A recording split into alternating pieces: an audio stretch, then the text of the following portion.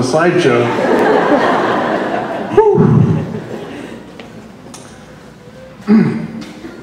Well, good morning, everybody. I'm Cotton Bryan, the high school director.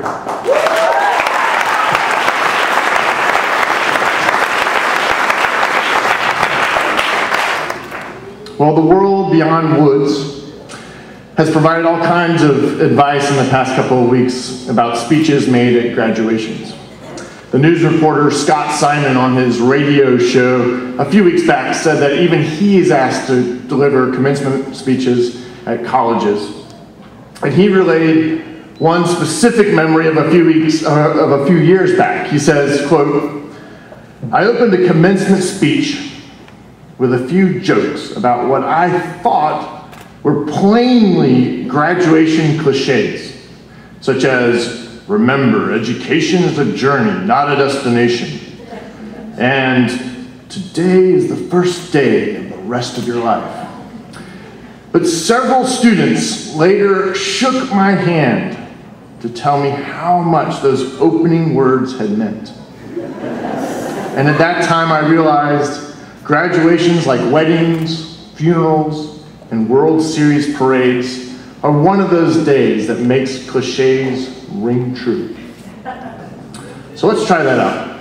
My beloved seniors, remember, education is a journey, not a destination. After all, today is the first day of the rest of your life. See, it sort of works, but particularly if you employ that trick of English teachers, that trick that makes us English teachers feel so good about ourselves. That is, you read something more slowly than anyone deems necessary.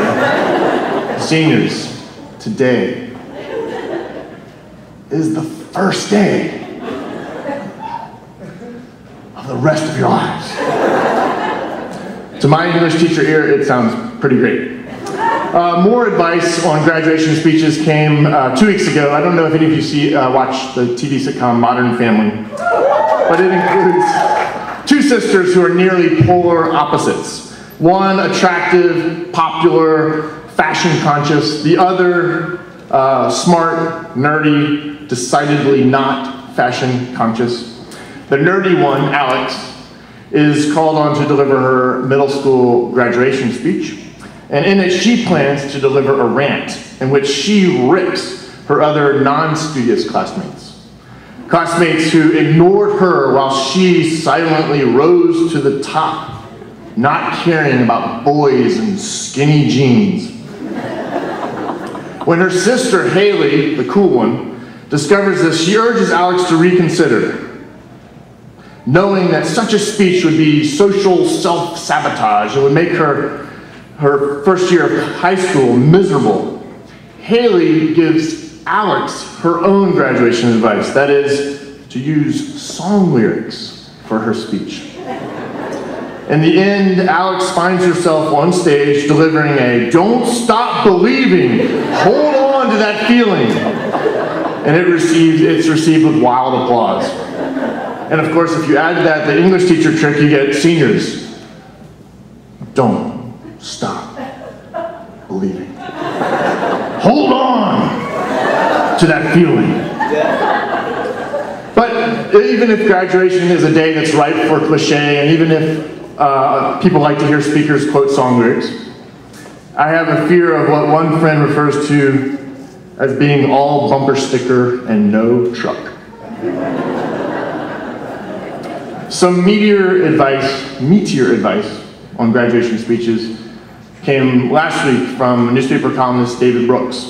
When Brooks surveyed many of the speeches delivered across America's college campuses this past graduation season, he concluded that graduates are sent off into the world with, quote, "the whole baby boomer theology ringing in their ears," end quote. He says that in speech after speech, graduates are told to follow your passion, chart your own course, march to the beat of your own drummer, follow your dreams, and find yourself. They're given what what Brooks calls the full litany of expressive individualism. And I admit, despite Brooks's criticism, that I find these to be important, even vital messages about individuality and finding your true identity. They make me think of our time together last year in American Lit class, reading Emerson and Thoreau, two thinkers who cared a whole lot about individuality, about protecting your authentic self from the dangers of conformity. And most of us heard something in their writings that struck a deep chord. But David Brooks issues a warning in his column that has stayed in my mind the past 2 weeks, and I thought it was worth sending on to you for your own consideration and grappling. He says, thank you, Devin, for that idea. David Brooks says, today's graduates are told to find their passion and then pursue their dreams. The implication is that they should find themselves first and then go off and live their quest. But of course, very few people at age 22 or 24 or 18 can take an inward journey and come out having discovered a fully developed self. Most people don't form a self and then lead a life. Instead, they are called by a problem, and the self is constructed gradually by their calling.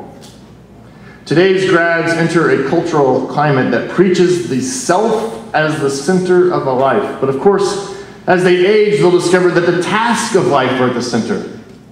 Fulfillment is a byproduct of how people engage their tasks and can't be pursued directly. Most of us are egotistical and most are self-concerned most of the time, but it's nonetheless true that life comes to a point in those moments when the self dissolves into a task. And Brooks concludes, the purpose in life is not to find yourself, it's to lose yourself. The purpose in life is not to find yourself, it's to lose yourself. And I guess I just get greedy in my wishes for you seniors.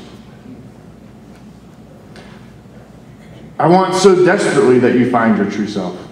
And I want you to find a calling or endeavor in which you lose yourself.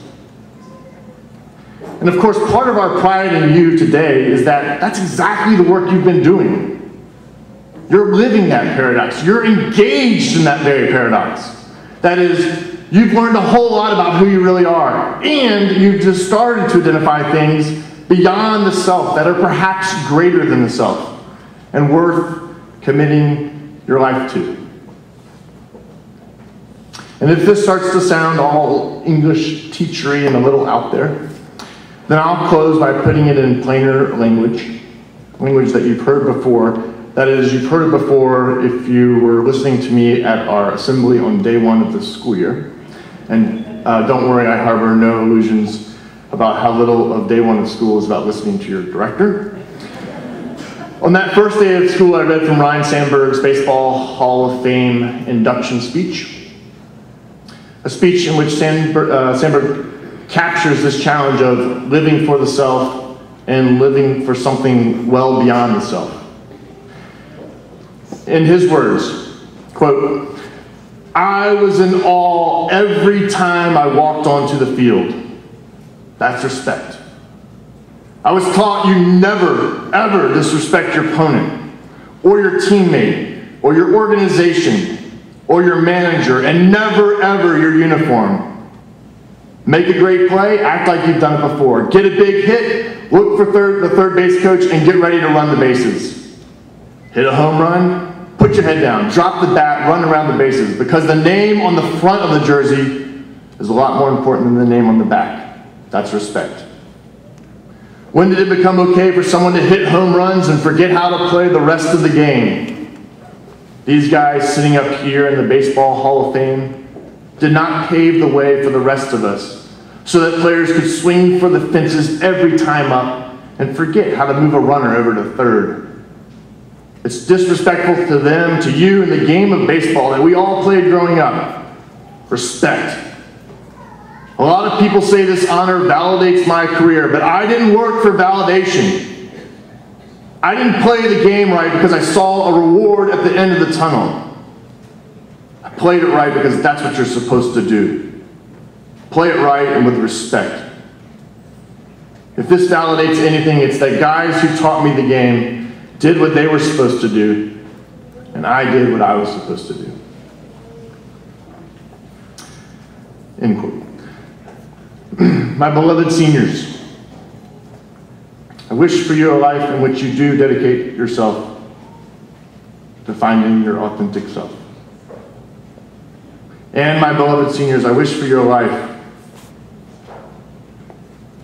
in which you lose yourself to a great calling beyond the self. I think the hope of the world is that you do both.